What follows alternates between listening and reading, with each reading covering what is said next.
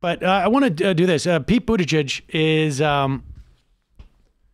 in the lead in Iowa now. People have noted his 180-degree turn on Medicare for all. They see that as indicative of his complete lack of commitment to really anything other than winning. People have pointed out that he presented a Douglas plan, claimed to have all sorts of support from black leaders. And it turns out that the way that they established that support was to send an email out and said, we put your name on this report. If you don't want it there, respond within hours and we'll take it off. When you have to opt out of endorsements. That's interesting. I like that system. Then on top of that, to present the Douglas plan, they took a stock image of a photo of a woman and a boy that are in Kenya. Now, my understanding is that this plan has to do with the United States for black people in America, but it's so hard to find representations of black people in America that Kenya is sometimes the best place to look. But Julian Castro, who will not be on the debate stage on Wednesday night, has taken upon himself to basically ring the clarion call. And I know that at least one other candidate who has dropped out of the race, I just by fluke had a chance to talk to that person. They're all very skeptical of Pete Buttigieg. They disagree with, some of them disagree with Bernie Sanders, disagree with Elizabeth Warren. It's not about disagreement with Pete Buttigieg. It's about this guy has no core beliefs. He doesn't believe a thing.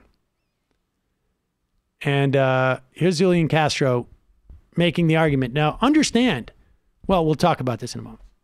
I believe Mayor Buttigieg has a real problem with black voters because of his track record as mayor of South Bend. It's a bad track record with black voters. That was reflected in the policies that he put in place, in the relationship with the community there in South Bend. My concern is, are we really going to risk putting somebody at the top of the ticket who is not going to excite a big part of our base? To me, that's playing into Donald Trump's hands in 2020, because he won in 2016 based on the turnout of African Americans falling, particularly when it comes to communities like Milwaukee, Detroit, Philadelphia, that are in Wisconsin, Michigan, and Pennsylvania.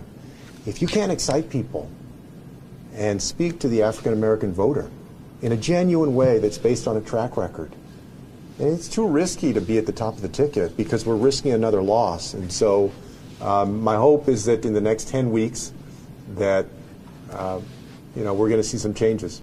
I share that hope. Yeah.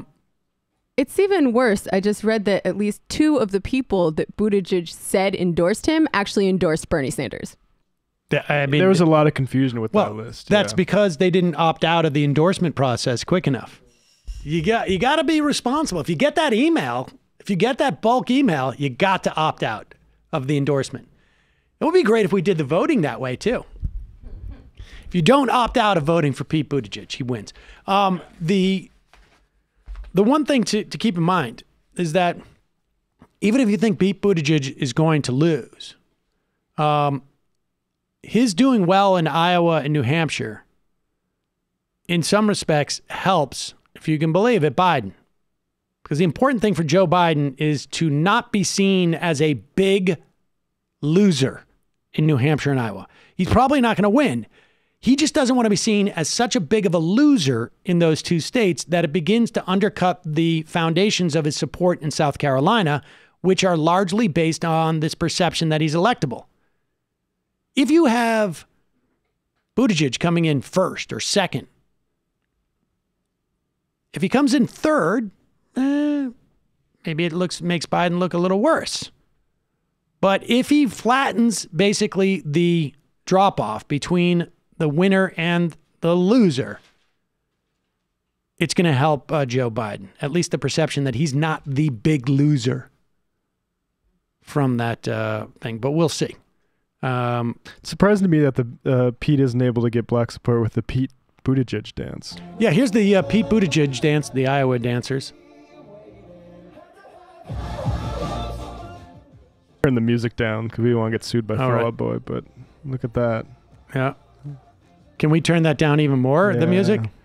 Yeah, just get it. You don't really need the music, actually. There you go. It's probably better without it. Terrifying. Yeah. What is it with the dancing? It's fun. That's how you get to 20% in Iowa. There you go. Exactly. You got to dance. They're showing their grassroots energy. They love corny dances in the Midwest. Hey, speaking of people